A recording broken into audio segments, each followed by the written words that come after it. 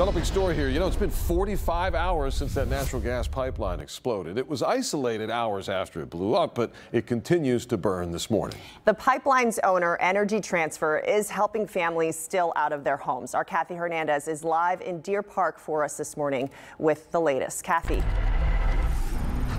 Good morning, Sophia and Owen. Yes, crews pushed us further back from the fire, but you can still see that it is a lot smaller than what it started at, and also what we saw yesterday. The fire was above those fast food restaurant signs, that Taco Bell and that Whataburger as well. People here tell us that it lit up the entire sky when it first happened, but since it's still burning, it's not safe for those families to return home. The owner of the pipeline, Energy Transfer, is paying for those residents to stay at hotels for a second night.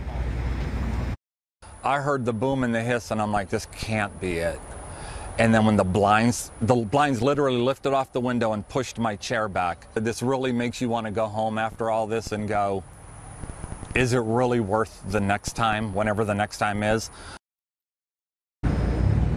Scary moments. Investigators say someone in an SUV crashed through a fence here on Spencer and hit an above-ground valve. That was Monday morning. Families say they heard a loud boom and felt their homes shake. Officials say 5 homes were damaged and 4 people were injured. Homes and businesses closest to the pipeline were evacuated, including the Linhart family. The mom says her kids use Spencer Highway to get to school and could have been hurt. It's just a nightmare, and knowing that, like she said before, my son and, sorry, I'm about to cry, my daughter were going to college, and had they waited a few minutes, they probably would have been gone. So it's that scary. So back to your question with my husband, maybe moving is a good possibility because that's way too close for home.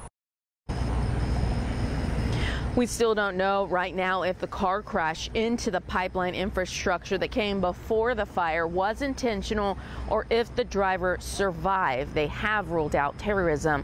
City leaders say they won't be able to get to that SUV until the fire is completely out. The evacuation area shrunk yesterday as hazmat crews and firefighters prepare to search home by home once it's safe. You can see Spencer Highway is still closed right now from Canada Road to Luella Road. That is right here by the San Jac College, so be aware of that closure. In the meantime, of course, the investigation continues and families remain out of their homes.